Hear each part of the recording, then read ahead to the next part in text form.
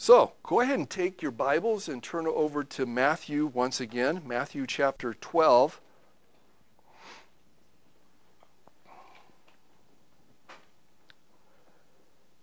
Matthew 12. Last week, we focused on those verses 15 through 21, if you remember, and Matthew's defense of Jesus' ministry from the Old Testament, from the servant passage of Isaiah chapter 42.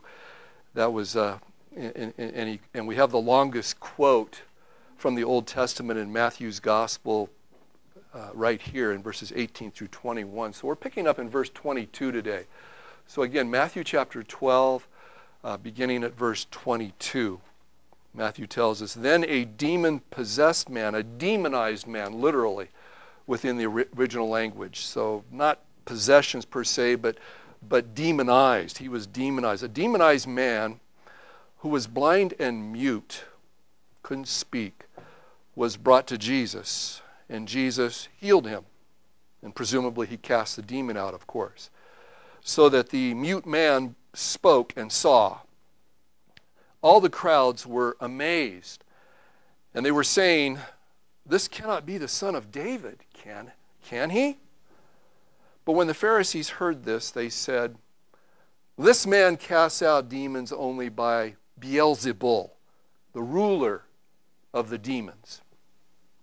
And knowing their thoughts, interesting, isn't it? Knowing their thoughts, Jesus said to them, "Any kingdom divided against itself is laid waste, and any city or house divided against itself will not stand."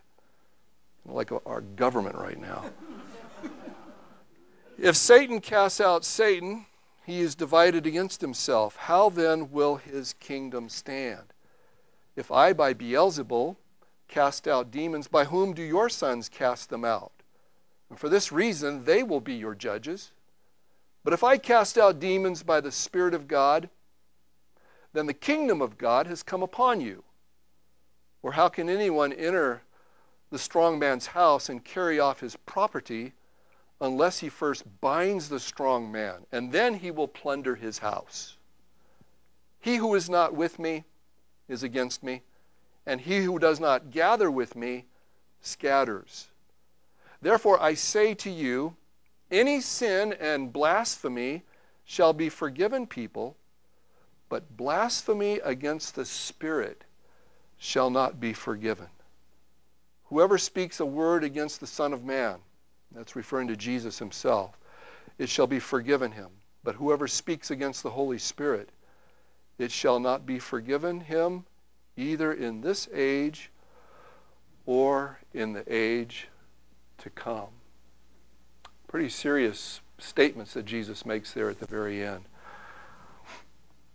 I kind of just want to start where kind of Keith had taken us at the start, just a consideration of God's forgiveness. Have you ever experienced a nagging doubt or nagging question as far as God forgiving your sin? Maybe it's been a skeleton back in your back closet that just comes out and hits you over the head. Or maybe it's some habitual sin that you've committed over and over again, and you fear to yourself that you've made one too many trips to the well of God's forgiveness. Whatever it is, have you ever had doubts regarding God's forgiveness, complete forgiveness of you? John Newton, you remember John, don't you? John wrote Amazing Grace, most popular hymn of all time. John Newton recounts how that for about a month in his own experience, not a month, it was a better part of a year, when a sense of assurance of God's forgiveness was withheld from him.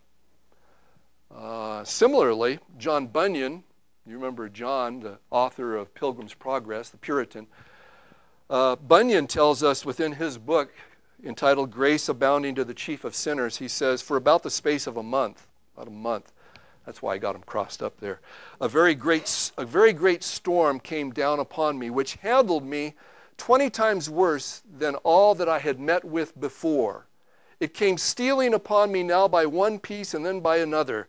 First, all my comfort was taken from me. That is his assurance of God's forgiveness. Then darkness seized upon me, after which whole floods of blasphemies, both against God, Christ, and the Scriptures, were poured upon my spirit to my great confusion and astonishment. I mean, can you imagine that kind of turmoil? He'd lost a sense of God's assurance of forgiving all of his sin. Have you ever experienced anything like that? Of course, when we consider such as experiences of Newton and Bunyan, when we compare that with what the Bible puts forward as the forgiving grace of God, his grace is abounding. His grace is like an ocean of mercy. Keith referred to how God announced himself to Moses, those statements from Exodus chapter 34, where the Lord said this, the Lord God, compassionate and gracious, slow to anger and abounding in loving kindness and truth, who keeps loving kindness for thousands, who forgives iniquity, transgression, and sin. And David said this in Psalm 86. He declared, "For you, Lord, are good and ready to forgive, and abundant in loving kindness to all who call upon you." To all. And you remember in 1 Timothy chapter 1, when Paul thought about God's grace toward him, it just astounded him that God forgave him. He said this, verse 15, "It's a trustworthy statement deserving full acceptance that Christ Jesus came into the world to save sinners, among whom I am foremost of all," or chief, as some versions say. Think about that. Of all the sinners that Jesus came to save, Paul viewed himself as the worst. And if we think that he had only his past life in mind before he was converted to Christ, well, wrong. Because he says, "among whom I am foremost of all." He uses the present tense. Knowing his own heart, as only Paul could know his heart, he couldn't imagine a worse sinner than himself as far as God forgiving him. And his point is, if Jesus forgives someone like me, he can forgive someone like you. Right?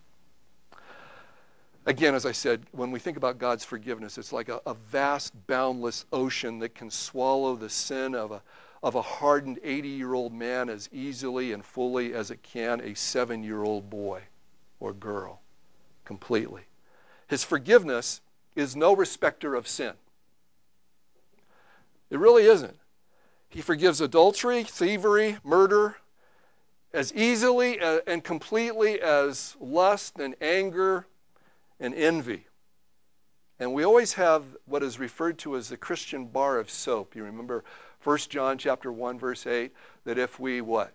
Confess our sins, he is faithful and righteous to forgive us of all of our sin and to cleanse us from all unrighteousness. So if you've ever doubted or wondered if the Lord could forgive someone like you and me, the witness of Scripture is yes, he can. But, or however, as we come to our verses today within this passage, Jesus seems to throw a wrench into our thinking when he says this, verses 31 and 32. "Therefore I say to you, any sin and blasphemy shall be forgiven people, but blasphemy against the Spirit, that is the Holy Spirit, shall not be forgiven, either in this age or in the age to come."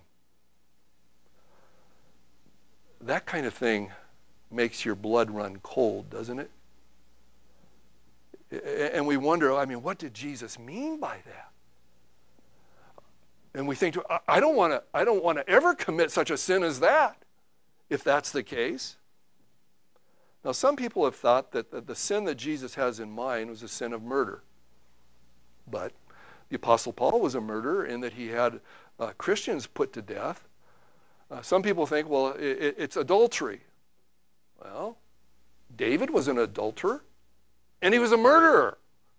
And yet God's forgiveness was toward David.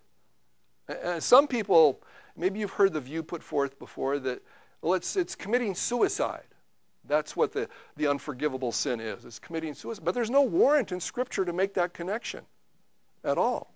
No warrant. I'll never forget the time back when I was in Carson City, had this fellow that was going to our church. Craig was his name. And he thought that he had committed the unforgivable sin. He really did. And I could tell as clear as day that he hadn't. Otherwise, he wouldn't have been fearful that he had committed the unforgivable sin.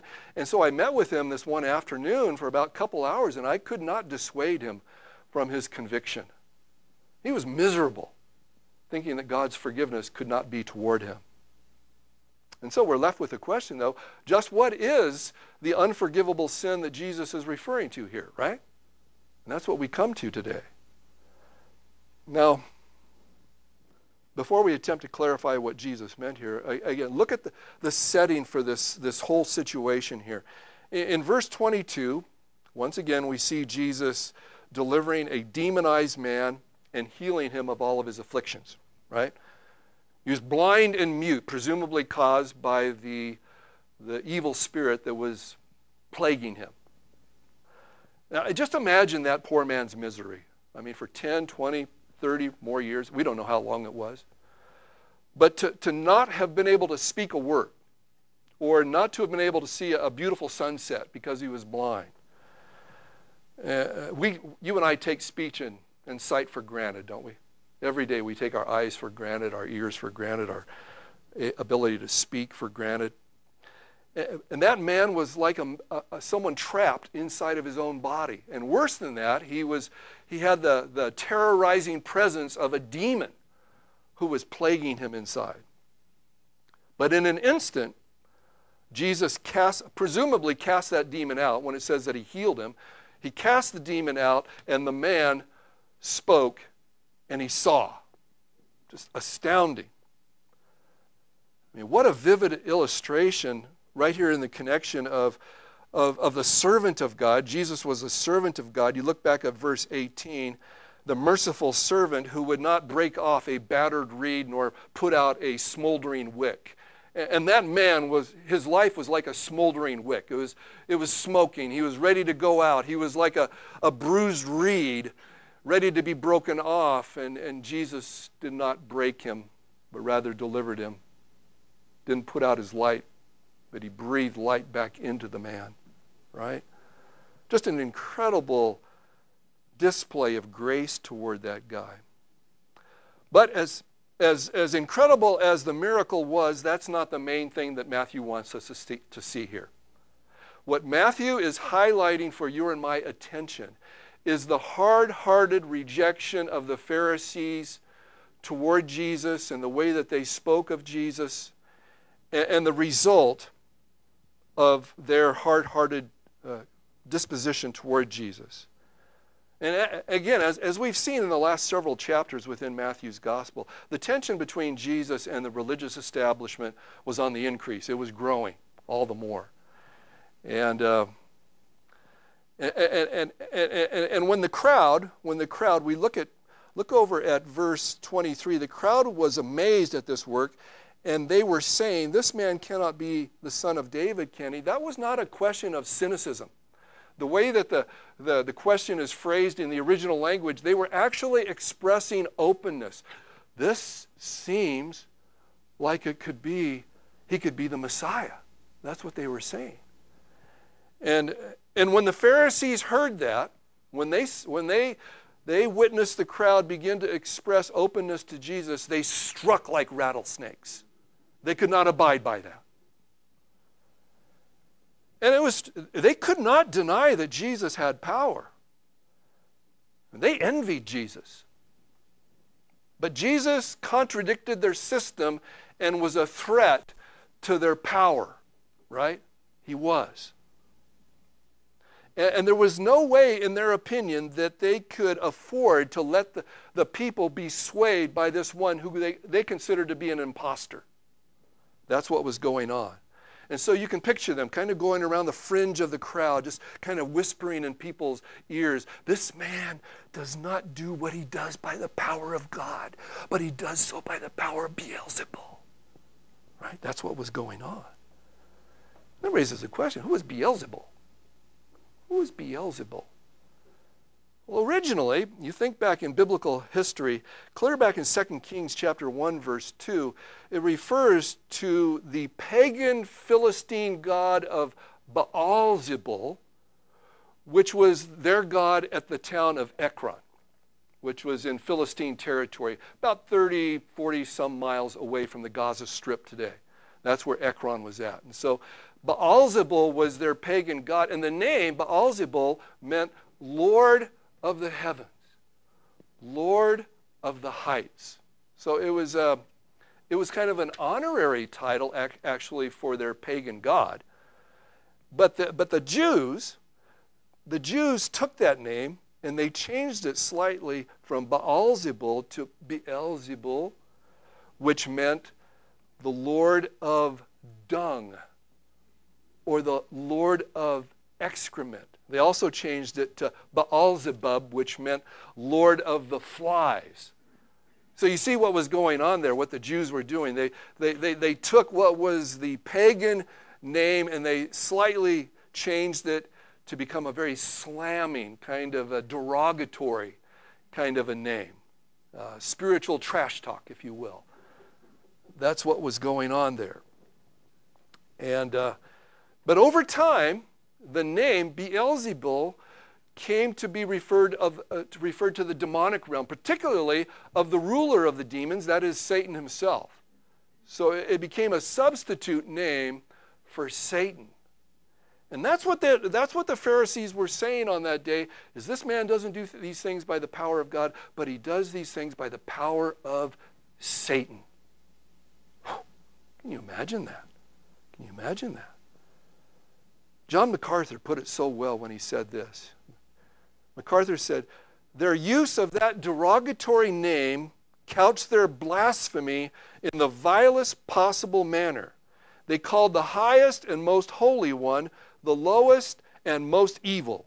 They called the one who was pure good, pure evil. They called God the devil, perfect holiness, wickedness, truth incarnate, a liar, and branded the Son of God a servant of Satan. Can you imagine that? Of course, their accusation was absolutely ridiculous. It was an illustration, of course, of the blackness of the human heart, apart from the grace of God. And isn't it true, apart from God's grace working in a person's heart to receive Jesus, the natural person, it's not that they just can't see the truth, they don't want to see the truth. They're blind. But the Pharisees' rejection of the light that they were exposed to was just terrible. It was terrible. Now, as we look at verses 25 through 30, how did Jesus respond to this? How did he respond to this charge? And you can see he responded along three lines. First of all, look at verses 25 and 26, where basically Jesus tells them that their false charge was completely illogical. It was irrational. It didn't make sense. Any kingdom divided against itself is laid waste, and any city or house divided against itself will not stand. If Satan casts out Satan, he is divided against himself. How then will his kingdom stand? It doesn't make sense. It's illogical. Now, we've heard the statement before that a trapped animal will do what in order to free itself? Well, it'll chew off its own leg in order to free itself. And these Pharisees were like a trapped animal. They would do anything. They would commit any kind of illogic, any kind of irrationality to put Jesus down. But Jesus says their charge is irrational. I mean, the Bible tells us, right, that Satan is evil, but it doesn't tell us that he's stupid. Satan is not stupid. He's a brilliant master of deception and lies. Now, and Jesus says, a kingdom divided against itself, if Satan is going to cast Satan out, if demons are going to cast demons out, his kingdom is going to implode. And we saw this very thing happen clear back in 2003. You remember when our coalition forces were going into Iraq to invade Iraq? Do you remember how that when they were going in, our intelligence picked up all kinds of communication going on within Iraq, where one person was telling their forces to do this thing, another one was telling them to do this thing, and they were at odds with each other, and their kingdom, Iraq, fell as our forces took over there. And the same thing here. As twisted and void of love for the truth that Satan is, he still has a kingdom that he wants to hold on to. He has a kingdom that he wants to hold on to. And as 1 John 3:8 says, the Son of God appeared for this purpose, to destroy the works of the devil. And Satan's not going to just roll over. And that's Jesus' point. It's completely illogical, for the Pharisees to make that charge. Secondly, look at verse 27. Not only was it illogical, but Jesus accuses the Pharisees of being inconsistent. Verse 27, if I by Beelzebul cast out demons, by whom do your sons cast them out? For this reason they will be your judges. Now, what he means by your sons, of course, is your followers, the Pharisees' followers. And Jesus assumes, he assumes right there that there were actually members of the Pharisaic party that actually were exorcists. They would go around and they would cast out demons. They would do that. Turn over to Luke chapter 9, not Luke, but book of Acts chapter 19, just for a second. In the book of Acts chapter 19, we find what is, to me, it's kind of a humorous situation. Acts 19, and this takes place when Paul was at Ephesus. He's on the missionary trail. Again, Acts chapter 19, verses 13 through 16. Notice this. Well, back up to verse 11. God was performing extraordinary miracles by the hands of Paul, so that handkerchiefs or aprons were being carried from his body to the sick, and they were being healed, and evil spirits were coming out. Look at verse 13. But also, here it is, but also some of the Jewish exorcists who went from place to place attempted to name over those who had the evil spirits the name of the Lord Jesus, saying, I adjure you by Jesus whom Paul preaches. 7 sons of one Sceva, a Jewish high priest, were doing this. And the evil spirit answered and said to them, I recognize Jesus, and I know about Paul, but who are you? Wouldn't that have caused just the hair on the back of your neck to go up? Oh, man. And the man in whom was the evil spirit leaped on them and subdued all of them and overpowered them, so that they fled out of that house naked and wounded. That's funny. That's funny. But point being that it was that there were these Jewish exorcists, there were members of the Pharisaic party that would go around, and presumably they did cast out demons on occasions. And that's Jesus' point. Jesus' point is you're completely inconsistent. If you say that they do what they do by the power of God, and yet you're saying of me, and I'm doing this categorically more powerful, that I do it by the power of Satan, you're completely inconsistent. That's his point. And of course, the Pharisees would never admit that their followers did what they did by the power of Satan, but they would say that of Jesus. Even though Jesus' exorcisms were categorically superior. Jesus would cast out demons by just a word. Go.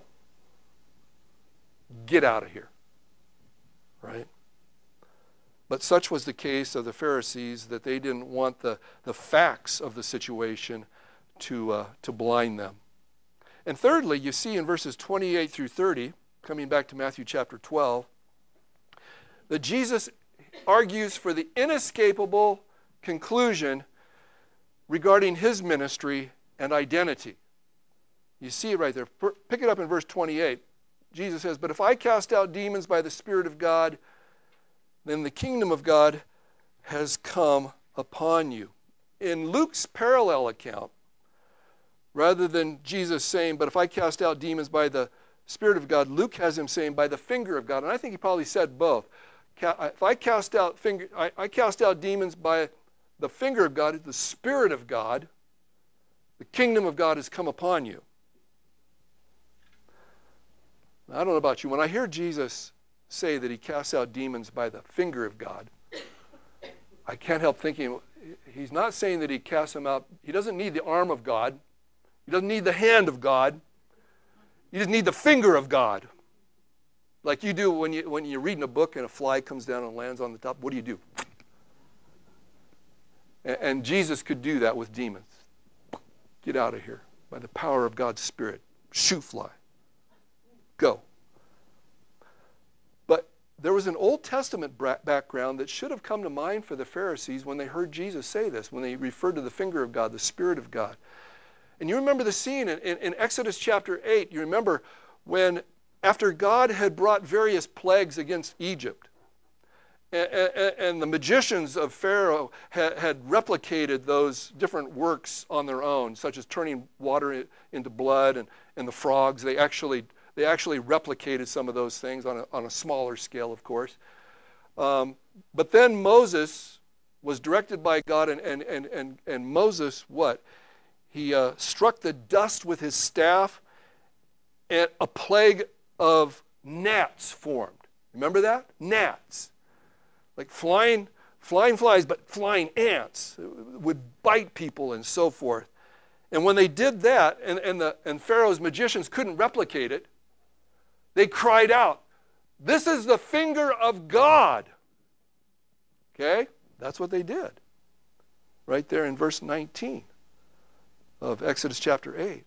So when the Pharisees heard Jesus say what he did, that he cast out demons by the finger of God, by the Spirit of God, they should have had come to mind for them the difference between spiritual counterfeits of the demonic and the true works of God, which God had done through Moses and which God did, of course, through our Lord Jesus Christ. You see, that's the kind of thing that's going on here. They should have been able to connect that. The kingdom of God had broken through, and the king was on the scene. And next, notice how that Jesus gives them a simple analogy of his own power in verse 29. Or how can anyone enter the strong man's house and carry off his property unless he first binds the strong man, and then he will plunder his house? Picture yourself going into some big, burly, strong, muscled guy's house, walking into his house and saying, "Hey, give me your big screen television, and I want your power washer out in the garage." And being that it's cool April nights here, and while you're at it, give me the keys to your 68 cherry red Chevy Camaro SS. He's not going to give you such things unless you can overpower him and take those things away from him, right? And that's Jesus' point here. That's Jesus' point. Satan is not going to give up what belongs to him unless someone who is more powerful, who is more awesome, is able to walk into his house and take it from him. And that's what Jesus did. That's what Jesus did. And so when the Pharisees attributed Jesus' power to exorcise demons to Satan, it's hard to imagine them more sinfully and hard-heartedly calling good evil, right wrong, the power and person of God, the power and person of Satan. On the contrary, it was the accusing Pharisees, not Jesus, who were agents of Satan in this situation. And that's why Jesus could say, and why he did say in verse 30, and notice that, he says, "He who is not with me is against me, and he who does not gather with me scatters." Pause and think about that just for a moment. How many times have you seen people say, or they seem to indicate, they say, I'm really not a follower of Jesus. I'm not like you, but I'm not against him either, right? Say, I don't believe in the Bible as you believe in the Bible, but I'm not opposed to it either, right? How many times? It's as though we live amongst people who think to themselves that they can take or leave Jesus safely. No, thank you. No Jesus today. And think that they're still safe from the judgment of God. No, it's not true. As Jesus says, you're either for him or you're against him. There's no middle ground. There was no middle ground in that situation with the Pharisees as they were accusing Jesus of doing what he did by the power of Satan. Now here we come. Having worked through the setting of this passage, we can now attempt to define more closely, more accurately, what just is the unforgivable sin? What is the sin of blasphemy against the Holy Spirit that we see here within this passage? Now, understanding blasphemy is simple enough. Blasphemy is the sin of defiant irreverence. It is the sin of speaking evil of holy God, putting God down. It's blasphemy. In the Old Testament, the penalty for blasphemy was death by stoning. And yet, prior to his coming to Christ, the Apostle Paul said that he himself had been a blasphemer. Right? He had been a blasphemer. But Paul had been forgiven. He had been forgiven.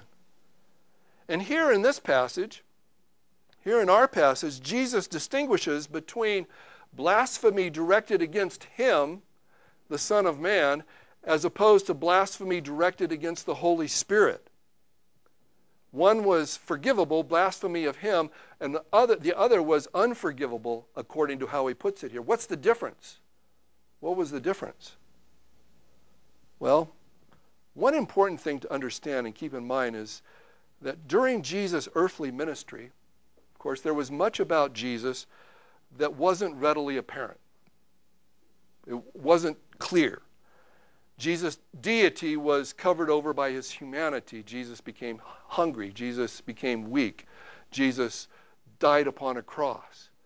And so his identity as far as being the God-man wasn't readily apparent. And even a person like the Apostle Paul could miss recognizing Jesus as the Messiah and even speak evil of Jesus and yet be forgiven because what Paul did was done out of ignorance. And Paul said that much. He said that to Timothy in 1 Timothy chapter 1, verse 13. He said this, even though I was formerly a blasphemer and a persecutor and a violent aggressor, yet I was shown mercy because I acted ignorantly in unbelief. You see it? You hear what he did? On the other hand, as we see in this context, there were times when Jesus did such astounding things that the only reasonable explanation for them was that he did them by the power of God, by the Spirit of God. There was no other reasonable explanation. There was no confusion. It was as plain as the nose at the end of one's face. It was that kind of clear. A person could be confused about a good many things, but when they saw Jesus cast out this demon, when they saw Jesus give sight to the blind, cause a paralytic person to get up and walk, when they saw such things, they had to recognize it as the power of God at work. But when they did what the Pharisees did here, it was a deliberate, hard-hearted rejection of what they indeed knew to be the truth. That's what it was. That's what they were guilty of. It's not that Jesus was saying that he was somehow less important than the Holy Spirit. It's just that regarding his person, there were things that were hidden, yet he did things purely by the power of God. And when they blatantly rejected that evidence and labeled it the work of Satan, they placed themselves in an unforgivable state. In other words, they put themselves beyond the reach of God's grace. God himself had no further evidence to give them than what they had been exposed to through our Lord Jesus Christ. And I think that's what blaspheming the Holy Spirit was at that time. Again, let me be clear on this. It was the deliberate purposeful, hard-hearted rejection of the irrefutable evidence of God that was presented to them. That's what it was. Now we're left with a question today. Can someone today commit the sin or the sin of unforgivable sin? Can they do that today? Now some say that because we live in a day when such Holy Spirit-empowered miraculous signs aren't being done in such a clear, irrefutable way, it's not possible to commit the unforgivable sin today as it was then. Some people say that. Some say the unforgivable sin was something a person could only commit during the days of Jesus' earthly ministry. You've probably heard that position before. But I would suggest otherwise. I would suggest that there is somewhat of a parallel between what we see here and what we hear the Apostle Paul, for instance, give us in Romans chapter 1. Turn over there. Romans chapter 1.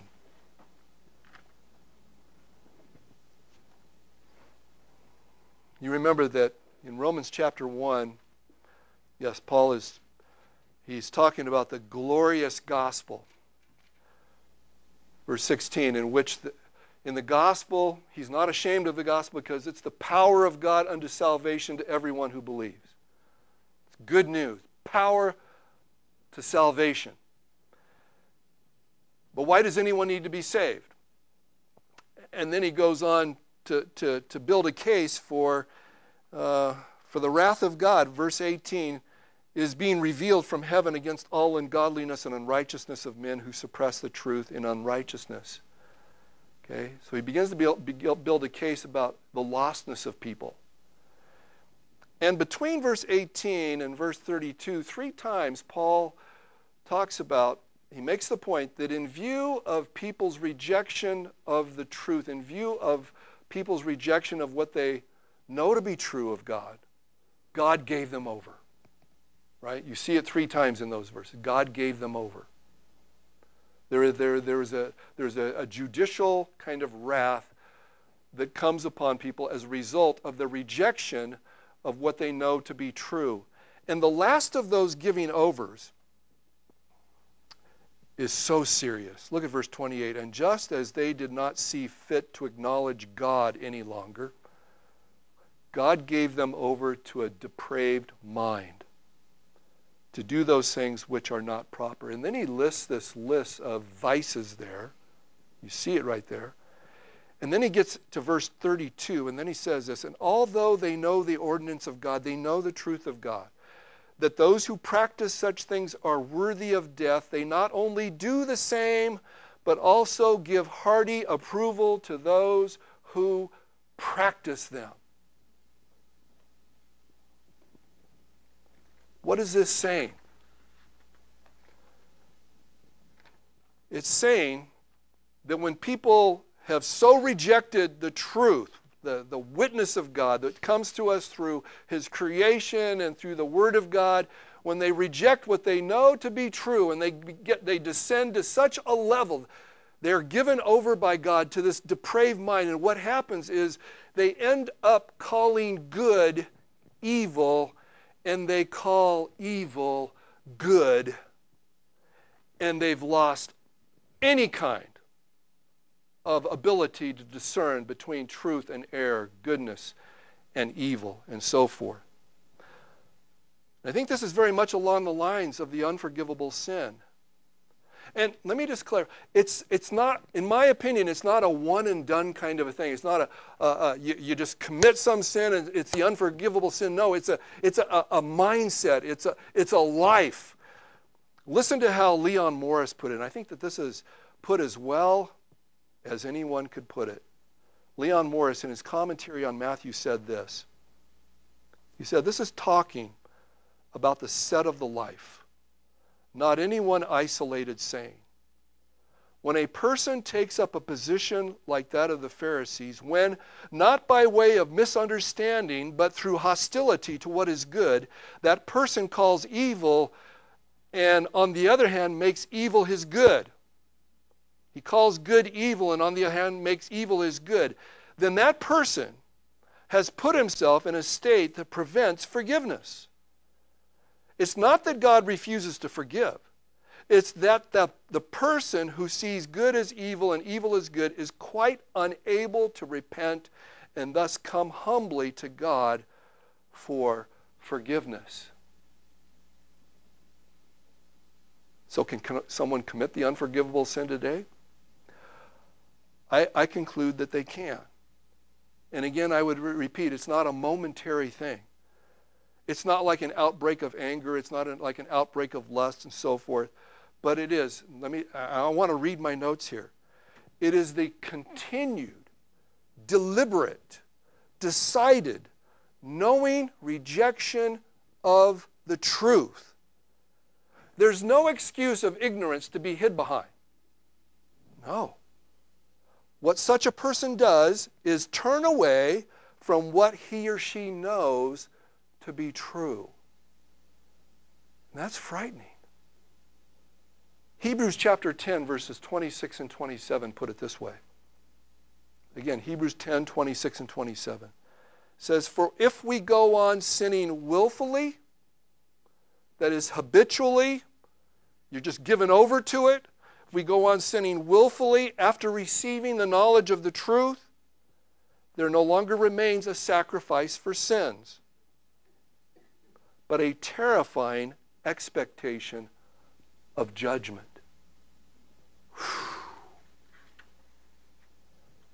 What a sobering responsibility, isn't it? It's a sobering responsibility to respond to the light that God gives to a person. It's better to be lost in blind ignorance than to know the truth and yet turn away from it. It really is. At least for the person who is lost in ignorance, sinful ignorance, repentance is still a viable possibility. But for the person who willingly, habitually continues to do evil and call it good, and calls good evil, you see it. They close the door upon the possibility of forgiveness if that continues to be the case. He or she is in an unforgivable state. May we never be guilty of such a thing. May none of us, ever. And should anyone be like my friend back in Carson City who was fearful that he had committed the unforgivable sin, I would be quick to say if someone is fearful of that, oh no, I don't want to commit that. I want the grace of God. I want God's forgiveness toward me. If that's the case, I would be quick to say, God very much is able to forgive your sin. Go to Him. Go to Him today. A person who is guilty of the unforgivable sin is like the Pharisees in our passage. The Pharisees would never admit, these guys at least, would not admit that they were in need of God's forgiving grace. They had it all figured out. Jesus was evil. And they labeled the power that Jesus did by which He did as of the devil. Again, they removed themselves from the possibility of forgiveness. It wasn't God's fault. It was their fault. And if that's any of us, if you are fearful that you have committed the unforgivable sin, if anyone who is listening or watching this broadcast on the internet, you're fearful that you've committed the unforgivable sin and you don't want to commit it, you want God's grace, by definition, God's grace can be towards you, is towards you in Christ. Lastly, I would say today that if you're not sure where you stand with God, boys back in the back, I would say if you were to die today, you were to draw your last breath today, your heart was to take its last beat today, and you were to die, would you know where you're going to go? Would you know where you're going to go? Are you going to go to heaven? Are you going to be in God's very presence forever and ever? Or are you going to descend into hell where you will experience eternal torment forever and ever? Which way are you going to go if you were to die today? For anyone who does not know where your eternal destiny is situated. We would implore you, don't walk to Jesus. Run to Jesus. Run to Jesus. Run to him today. Cast yourself before him. Ask him to forgive all of your sin.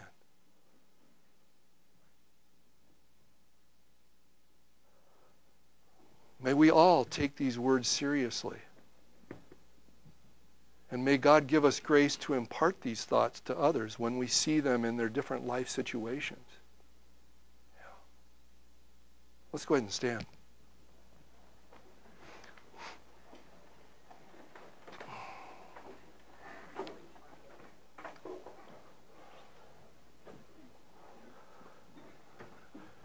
Keep that chorus in your mind. We're going to sing it after I say amen. Just a closer walk with you. We're just going to sing the chorus, not the whole song. I think you can do that. We can do that together. Oh, Lord God, I know that there are some of us here who, there are those in our life that we are fearful that they are in this very place of rejecting the truth, hard-heartedly calling good evil and calling evil good, and knowing it full well. Our hearts fear for them. We would pray even now that your mercy would be toward them, that you would turn their perspective away from where it's at. And for all of us here in this room, Lord, may we take you serious. May we fear you. May we revere you. You're not someone to be trifled with. Oh, may we fall before you and acknowledge our needs, and that anyone who puts their trust in you will not be disappointed. Oh, Lord, may you work in our lives, we pray. In Jesus. Amen.